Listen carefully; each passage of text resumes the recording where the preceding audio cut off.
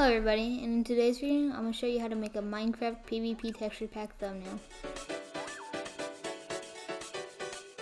First, you're going to download a Hypixel map or any map that you think looks nice. I'm going to use Tribal, it's a Bed Wars map.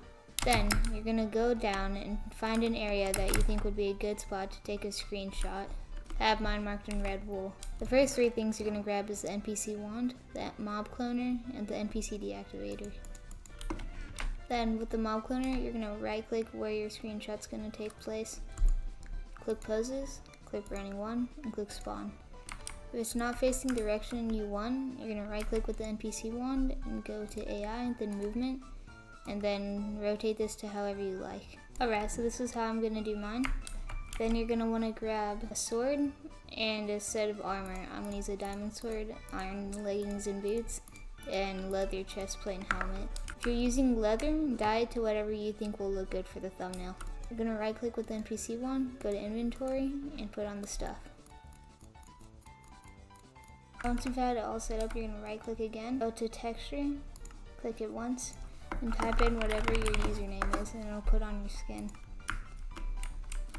Then you're going to right click again, and go to cape. You can click select texture, and then pick whatever cape you want. And once you've got that all set up, you're going to go to options and change your FOV down to 30. Then go to video settings, shaders, and turn on complementary reimagined. Then go into spectator mode. Then press F2 and go back into creative mode and click on the NPC deactivator. Go back into F1 and take a screenshot of that. And now the screenshotting process is done. Now we're going to go into Photopea. Click new project and set the background to transparent and copy these settings. Then you're going to press Windows R, %app data, click .minecraft, scroll down until you find screenshots, and then we'll be at the bottom.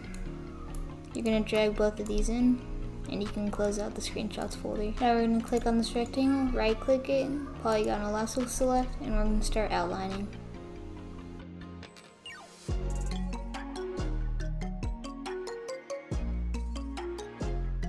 Then once you've got the outline, click Ctrl J, and you'll have your own guy right here. We're going to delete the original one, so now we're able to move this guy around. I'm going to resize him. Now I'm going to add a drop shadow.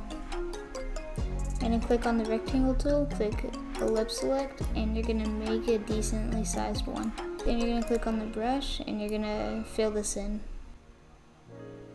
If it's not the color we want, like me, and you don't know how to change it, we're going to click Ctrl J, so we have that now. We're going to go to image, adjustments, brightness and contrast, and we'll turn the brightness all the way down and the contrast all the way up. And we're going to keep doing that until it's completely black. Now I've got a completely black oval. We're going to drag it under the player, like that. I'm going to resize it a little bit. We're going to turn the opacity down to around 70. We're going to click on filter, blur, Gaussian blur. And then you can adjust this to however much you like to make it look normal. I'll do 8.6. I've got that done. We're going to add the texture pack part. Now we're going to open Windows R again, %app data, .minecraft again.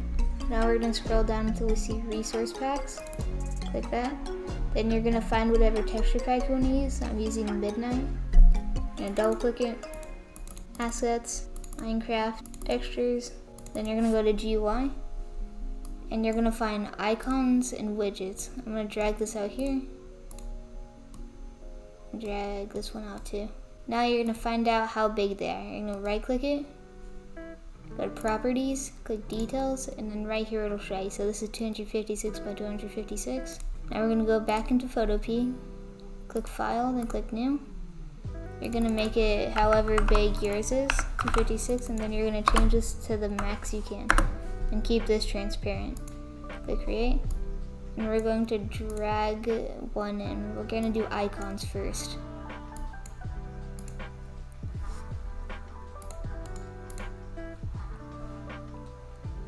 Now, we're gonna drag whatever heart is in the texture pack by using the rectangle select. And you're gonna drag only over where the heart is, Control J. And we're gonna drag this down over to the empty area.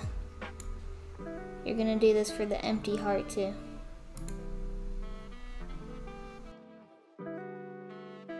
You can have them kind of spaced, or you can have them right next to each other. I'm gonna have a bit of a space. Then we're gonna drag down these two. Then when it's in the free transform mode, we're gonna click right click, then flip horizontally. We're gonna drag it over it like this. There's a bit of a gap right here, so I'm gonna copy and paste this area into it.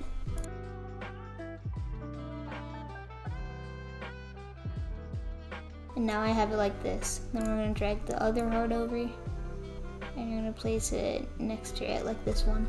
Now we're gonna grab the hunger bar. Depending on what it looks like, it might be like this, or it might be something like this. I'm gonna use this one though. You're gonna drag this down here, and you're gonna make it a bit further to the side. Then we're gonna select the half hunger one too. And we're gonna copy and paste another one of the original. And boom, we got the hunger part done. Now we're gonna get the XP bar. I'm gonna use the lighter blue one because it seems like it matches a bit more. We're gonna grab a bit of this. Then we'll also get the empty XP bar part. I'm gonna put them over each other like this. I'm gonna drag the rectangle select over both of them so I can find out how long it is.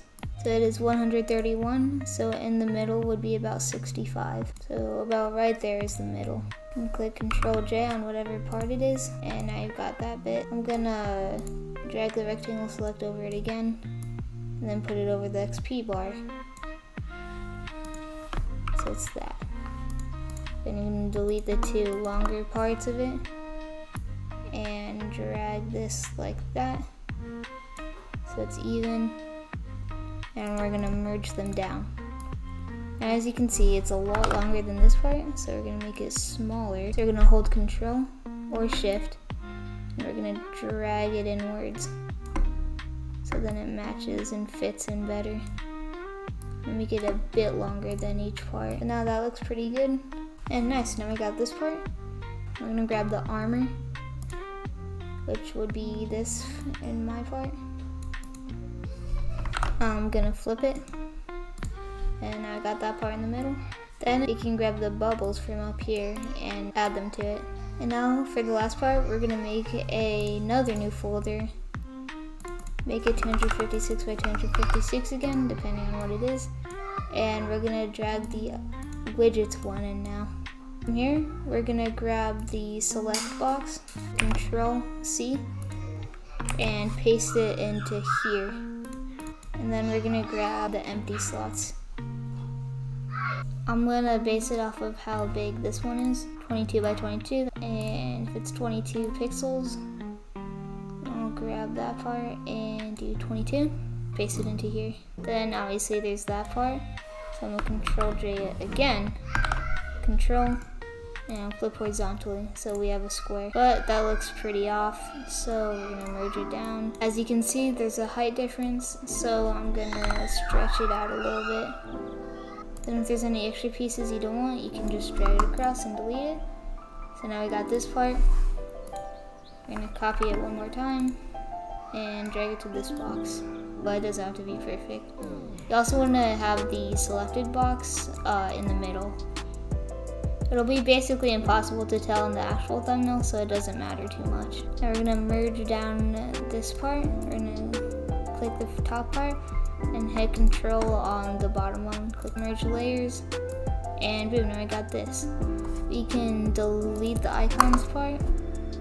We're gonna grab 3 more textures from here. We're gonna go to items, and the 3 items I'm gonna be using is the diamond sword, the bow, and the gavel. So once I find the diamond sword, I'm gonna hold Control, drag it out, click copy here. Got the sword right there. I'm gonna grab the bow standby, copy, and the golden apple. Yeah, that looks a lot better. And we're going to make a new one. We can delete this one because we're not using it anymore. make a new file, and we're gonna do 16 by 16. Drag in our first one, Control C, and copy into here. You can put them in the first box, but we're gonna change the size later. Delete it from there, drag it into this one. Okay, now we've got them all in the boxes. We're gonna start changing the size. And we'll adjust it so it looks nice. We'll put it right there. If it ends up looking like this, you're gonna go up here, click nearest neighbor, and you're good. And now that we've got that, we can merge it all down. Copy this into here and resize it. And this looks pretty good. You're gonna wanna make it decently big. And now that you have it here, you're gonna double click on the layer, click 3D, and you're gonna angle it so it's behind it like this, or you can make it straight down like that. Have it angled a little bit. And I'm going to make it just completely black. But I'm gonna change the distance, and I'm gonna change the darken and the light. So I have it like that so it looks a bit better, and I'm gonna put the distance down a little bit. I'm just use normal, turn down the opacity a little bit, and now we're gonna start angling it.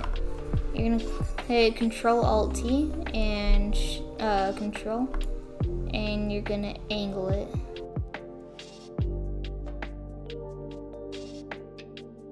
So I ended up with this, but I don't really like the 3D-ness of it, so I'm gonna make it a little bit further out.